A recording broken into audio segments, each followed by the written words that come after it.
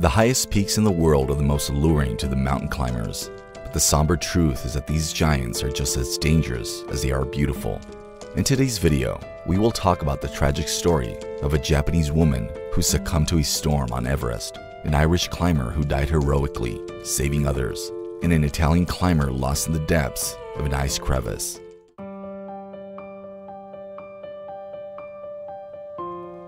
Born on February 2, 1949, Yasuko Namba was a climbing enthusiast and a businesswoman. She traveled all over the world and summited Kilimanjaro, Aconcagua, Denali, and Mount Elbrus.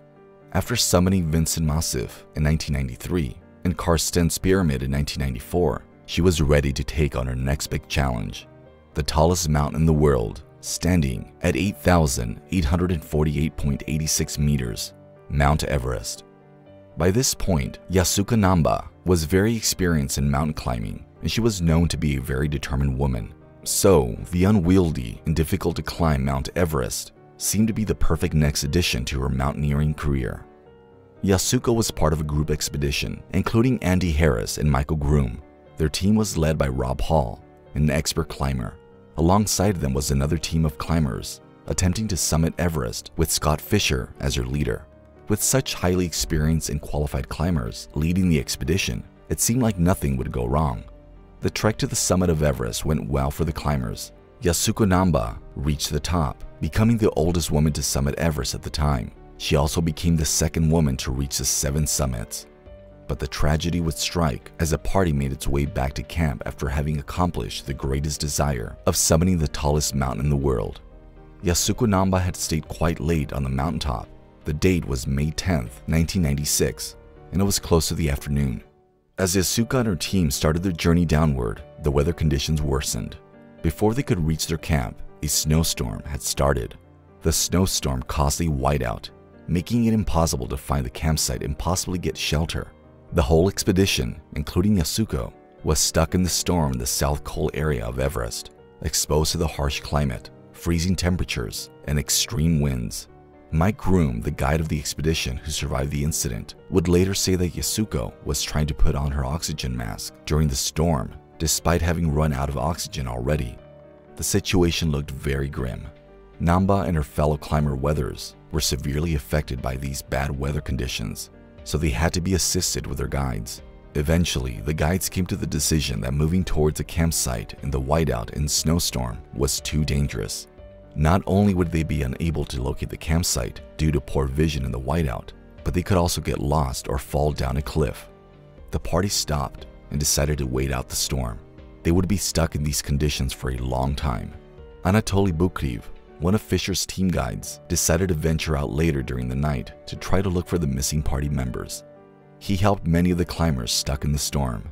Eventually, he came back to help Sandy Pittman and Tim Madsen, who had been stuck alongside Yasuko in the storm. Weathers was in such bad condition that Madsen decided he would not make it back down to the camp. A rescue attempt for Weathers could have cost the lives of others. When he examined Yasuko, Madsen thought that he was already dead. She was left behind in the storm with Weathers. The next day, a search party was organized to find Yasuko and Weathers. At this point, it was very likely that the two were already dead. But when the rescuers reached the place where both climbers had been left behind, the rescuers were surprised to see them still alive. Unfortunately, however, their condition was too critical. Both seemed to be hanging on to life by sheer will. In their current state, it was not wise to attempt a rescue, as they would not make it to the base camp alive. The harsh reality was that there were more survivors at the moment on Everest who had been stuck in the storm. Others who may have a much better chance of surviving after being rescued. Another difficult decision was made during the unfortunate tragedy. For the second time, Yasuko and Weather had been left behind. Yasuko Namba, at some point later, died of exhaustion and exposure to the elements. She had fought to the last, but the unforgiving Everest had claimed her life. Her body remained there for now, frozen in time. Weathers, despite all odds, survived. He climbed down to the camp and was saved. However, he lost his nose, right arm, fingers on his other hand, and his toes. The 1996 incident was one of the worst in the history of mountaineering, claiming the life of 8 people. Anatoly Bukriv would later be haunted by his regret of not being able to do more to save Yasuko. In 1997, he made the journey to find Yasuko's body. He was successful in locating the body where it had been left. However, he could not retrieve it, so instead, he raised a cairn to protect her body from the scavenger birds. Later in the same year, Yasuko's husband commissioned a party to get Yasuko's body down from her resting place. The expedition was successful, and her body was retrieved. Today, 2 memorial curtains stand near Gorik Shep, one for Yasuko Namba and her team members Doug Hansen and Andy Harris, and the other for Rob Hall, the leader of the expedition. Connecting the 2 memorials are prayer flags. The story of Yasuko and her expedition would be retold in the movie Into Thin Air, Death on Everest, and Everest. Even today, her determination and achievements inspire climbers from around the world.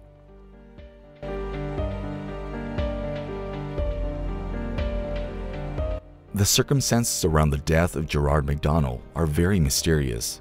Born on 20th January 1971, Gerard was a mountaineering enthusiast. He was a very well-known figure in the Anchorage Irish community and was loved by his fellow Irishmen. During his career as a mountaineer, he summited Denali and helped some climbers in trouble to safety on his way down. He was the 4th Irishman to ever summit Mount Everest. He then climbed many unknown peaks of the Askai Chin Plateau. In 2005, he again climbed Denali. With so much climbing experience under his belt, it was now time to try his greatest challenge yet, one of the most dangerous mountains in the world, K2. K2 is an 8,611 meters tall mountain, infamous for being extremely difficult to climb.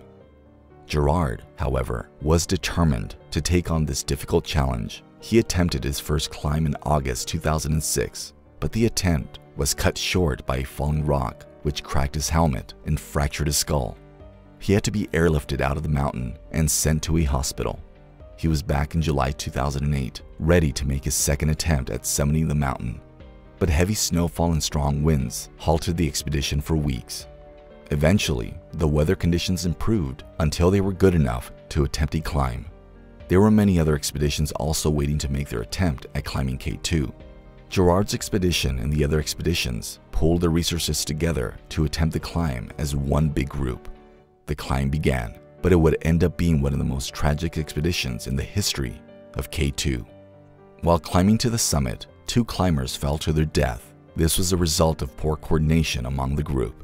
With such a large expedition, it also becomes more dangerous to climb through the bottleneck. The bottleneck of K2 is a narrow couloir with seracs hanging above. This stretch is very steep and is considered to be the most dangerous part of the climb.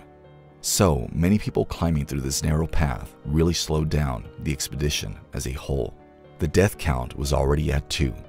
However, 18 climbers, including Gerard, were able to reach K2's summit safely despite these difficulties. With this, Gerard became the first Irish person to climb K2. The delay that had happened during the climb meant that when the party reached K2's summit, it was close to nighttime. The sun was going down fast, and precious daylight was being lost. The expedition had to be quicker on their way down. During the descent, another death occurred when the serac fell, killing a climber. Unfortunately, the serac had taken another very important thing with it. The fixed ropes the expedition needed to climb down were now gone. Gerard and his group were stuck 8,000 meters above sea level, with immediate rescue being impossible. Accompanying Gerard was his team member, Marco Confortola. Both friends were stuck in this unfortunate situation together. However, they had to take measures to improve their chances of survival. Confortola dug 2 pits for them to take shelter. In the freezing temperature, they both were very cold. They spent the night in the makeshift shelters, and in the morning, they tried to make their way down the mountain.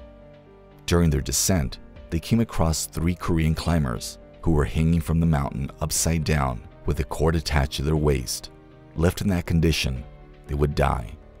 Gerard and Confortola, ignoring the most important rule of mountaineering, save your life first, tried to rescue them for 3 hours, but all their attempts were unsuccessful. In the end, they had to leave the climbers. But as they left the Korean climbers and made their way downwards, suddenly, Gerard turned around. Without saying a word, he started climbing back up. This was extremely strange. Comfortola called for him, but there was no response. This was the last time Comfortola saw his friend alive. He had no choice but to continue his way downwards, fearing for his own life. After a while, he was completely exhausted and slept. His sleep would be disturbed by a rumbling noise. An avalanche was coming down beside him. As the avalanche went past just a few meters away from him, he spotted the body of Gerard. Gerard had died. Comfortola will later be rescued and be among the lucky few who survived the tragedy. In total, 11 climbers died during the expedition, making it one of the most deadly incidents in K2's climbing history. It is not clear why Gerard suddenly turned around and climbed back up, ignoring his friend's calls. Some people speculate that the lack of oxygen made Gerard confused, which is why he climbed back up. But a more enduring theory is that he wanted to try to rescue the Korean climbers, no matter the risk of his own life, so he made his way back and died trying to save them.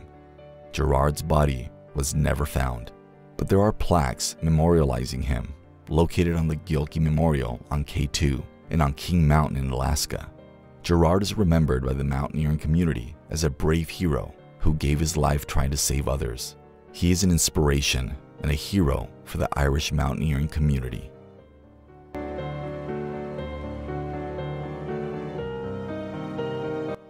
Karl Unterkircher is a legend in the mountaineering community. The Italian-born climber held the world record for climbing the two highest peaks on the earth, Mount Everest and K2. In the same year, without using supplementary oxygen, he completed both climbs within a 63-day period, cementing his status as one of the best mountaineers in history. Karl Unterkircher also made the second ascent of Mount Ganyan, but what he was most known for was climbing new routes for the first time. Most famously, he was the first to climb the north face of Gasherbrum II. He also climbed Josimba, Nepal, with his partner, Hans Kammerlander. With such an impressive career spent climbing new routes of some of the tallest mountains in the world, it was no surprise when Unterkircher announced he would be summiting Nanga Parbat using a new route. Nanga Parbat, often referred to as the King of Mountains, is the 9th largest mountain in the world. It is 8,126 meters high, and it is known to be extremely difficult to climb. As a matter of fact, it is dubbed the Killer Mountain because of how dangerous it is to summit. So trying a new route of Nanga Parbat was no small feat. It would take a lot of planning and determination for Unterkircher to achieve his goal. Unterkircher, 38 at the time, started the climb with his fellow team members Walter Nones and Simon Kerr. The route they were trying was a Rakiot wall for summiting Nanga Parbat. Since the group was trying out a new route, added dangers were present. It would be difficult or even impossible for a rescue team to reach them if anything bad happened. Also, there won't be any campsites available during the route. Most importantly, the route is new, so it is not attempted before. This means that unknown dangers could lie along their path. Despite these difficulties, the group set out to create history. The expedition started out pretty well. The group was making good progress. However, things were about to take a dire turn. Mid-expedition, a satellite call was received from Walter Nones and Simon Kerr.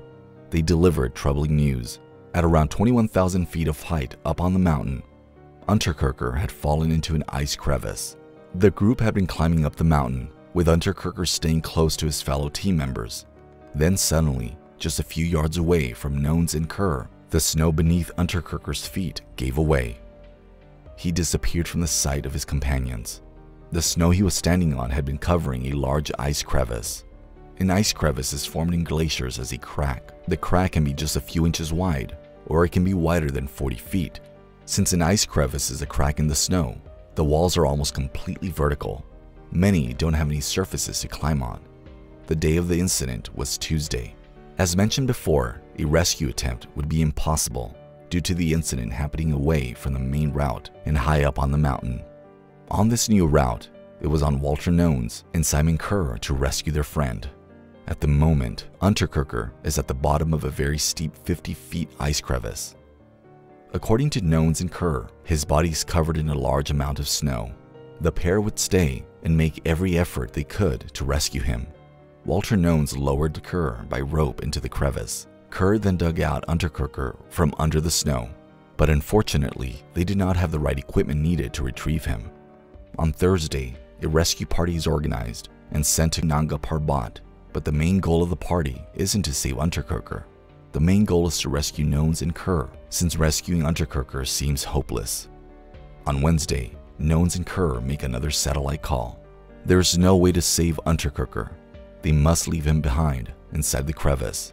The pair cannot descend back the way they came, so their only option is to continue to climb. Staying any longer could further put their lives in danger.